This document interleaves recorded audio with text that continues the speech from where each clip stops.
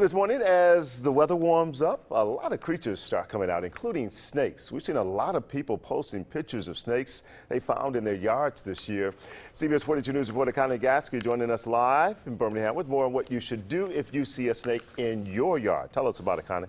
Yeah, I spoke to a snake expert recently, and one of the things we talked about is how to tell one species of snake from another. He showed me a couple different species during the time I was there. This is a corn snake. That's what you're looking at right now. A lot of people confuse it with a copperhead. It looks similar, but it is a non-venomous snake, whereas a copperhead is a venomous snake.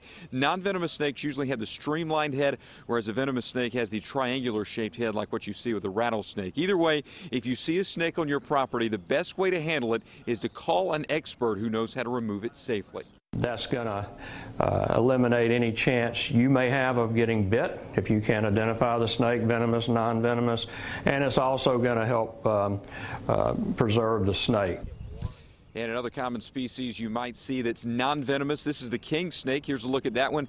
It actually eats other species of venomous snakes. And we've got much more information for you right now on CBS42.com about how you can handle various different creatures that you might see in your yard throughout the course of this bug season. Live in Birmingham, Connie Gasky, CBS 42 News, local coverage you can count on.